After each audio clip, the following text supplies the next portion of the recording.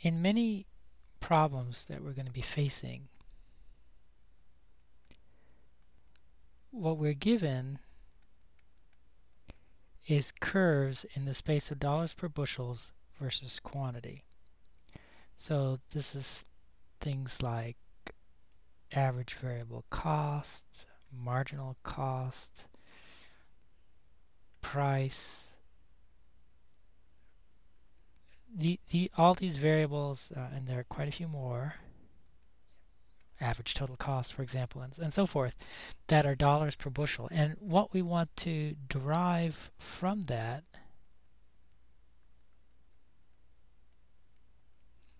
is a graph of profit versus quantity. This video is going to discuss 4 rules on how to do that. How to go from a graph of dollars per bushel versus quantity to a graph of profit, which of course is measured in dollars, not dollars per bushel, to quantity. The 4 rules on the left each start with a statement about profit. The first rule starts with profit's negative. Second rule, profit's decreasing. Third rule, profit at Q equals 0. And fourth rule, profit's less than minus fixed cost. So each one of these rules tells you something about profit, which is this graph. And the rules tell you when this happens. So the first rule tells you that profit is less than 0 when this happens, when price is greater than average total cost. And that, price being greater than average total cost, is a statement about this graph, because price and average total cost are both measured in dollars per bushel. The next statement, number 2, tells you that happens when price is greater than marginal cost. And both of those are a statement about this graph, because marginal cost and price are measured in dollars per bushel.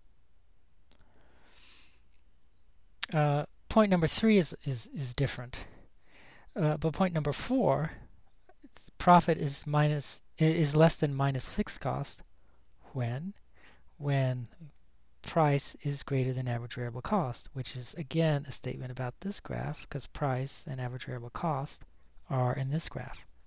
So except for rule number 3, which is by far the easiest rule that we're going to deal with, all the other rules are telling you how to construct a graph of profit, knowing something about one of the curves in this dollars per bushel versus Q plane. Let's start with the note at the upper left. If a firm is competitive, then average revenue, which is total revenue divided by quantity by definition, is P times Q divided by quantity, and P is a constant. So the Q's cancel and you just get P. So if a firm is competitive, then average revenue is equal to price. And we also know from before that marginal revenue is equal to price. Neither of these are new results. I've proved them before. But just to remember, if a firm is competitive, then average revenue is equal to price, and marginal revenue is equal to price. Point number 1. Profit's less than 0 when total revenue minus total cost, which is profit, is less than 0.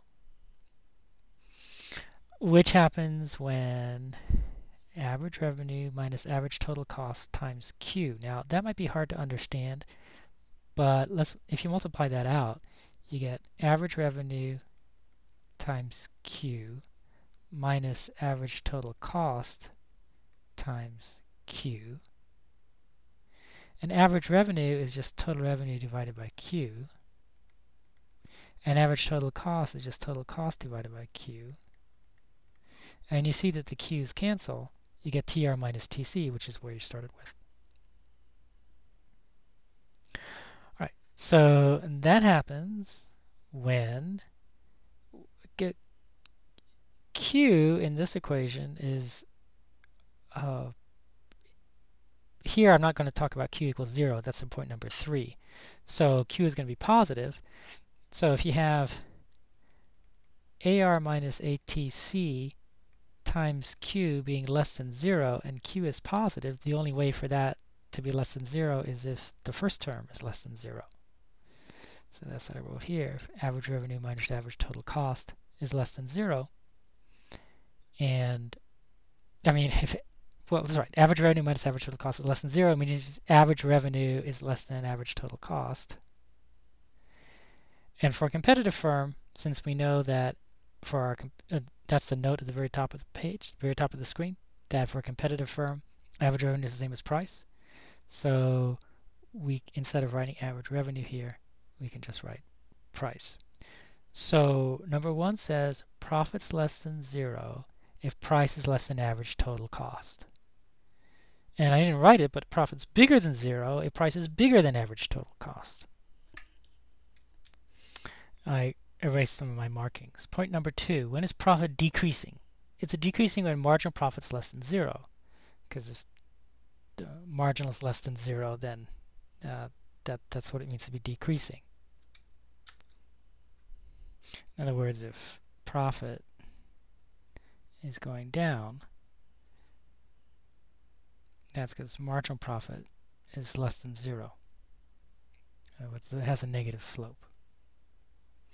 Okay, so profit's decreasing when marginal profit's negative.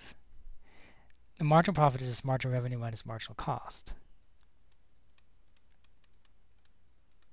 We've seen that before because after all, profit is total revenue minus total cost, so marginal profit is marginal revenue minus marginal cost. All right, so in place of marginal profit, just write marginal revenue minus marginal cost. Add MC to both sides of that inequality, and you get marginal revenue less than marginal cost. And for a competitive firm, from the note at the top of the page, we know that marginal revenue is the same as price, and so we get the bottom line here, that price is less than marginal cost. So profit is decreasing when price is less than marginal cost. Or another way to put it is, when price is less than marginal cost, that's a signal that profit is going down. Next point is number 3. Profit is equal to profit at Q equals 0 is minus fixed cost. That's, if we wanted to, I think we've proven that before, but just to do it again, that at Q equals 0,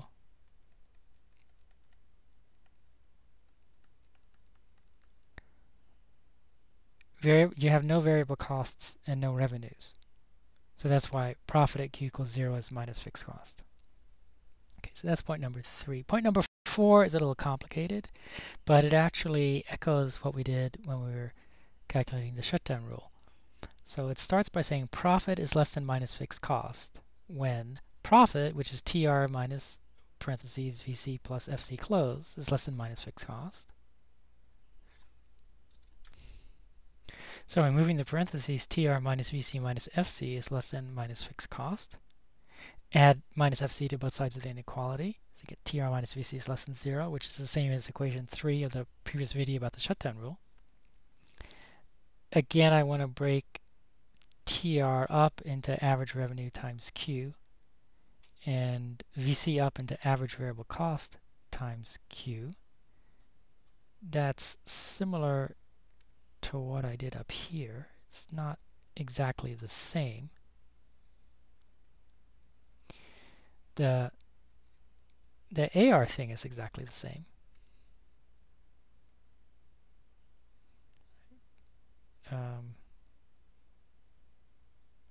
Average revenue is total revenue divided by Q. The variable cost is just saying that average variable cost is defined to be variable cost divided by Q. So if you multiply both sides of this by Q, you get average variable cost times Q equals variable cost, and that justifies that step. So we are here right now.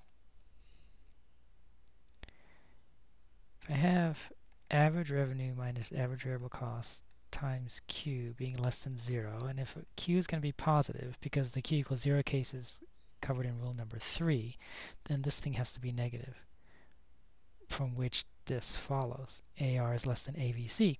For a competitive firm, as you know from the top of the page, price is less than average variable cost. which is the same as equation 4 of the previous video. And finally, I have a note. If average revenue is less than average variable cost for all Q, you just have the shutdown rule again. You should shut down because profit's less than minus fixed cost for all Q. Now, all this might be a little overwhelming at the beginning, but when we get practice, as we will soon, you'll see that it actually becomes easier to use. There are only 4 rules. The third rule is pretty trivial. At Q equals 0, profit's always going to be minus fixed cost. In the long run, there are no fixed costs, and so profit's going to be 0. I don't think you need a separate rule for that. You just need to remember that. So we have 3 rules. Repetition might help here. So rule number 1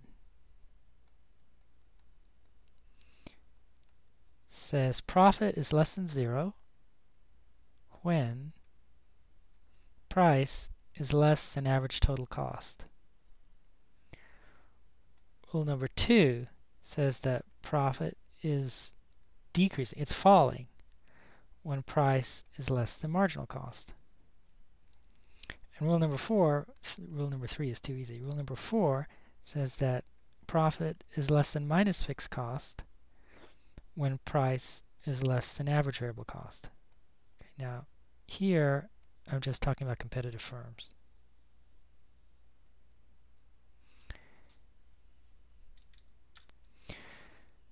So this is the summary. You compare price to average total cost, to marginal cost, and to average variable cost. Of course, all these things have a flip side. Profit is greater than 0 when price is greater than average total cost. Profit's rising when price is bigger than marginal cost. And profit is bigger than minus fixed cost when price is bigger than average variable cost. So these are the rules, along with rule number 3, that we'll be using in order to go from graphs like this, which are expressed in terms of dollars per bushel, to the total profit graphs.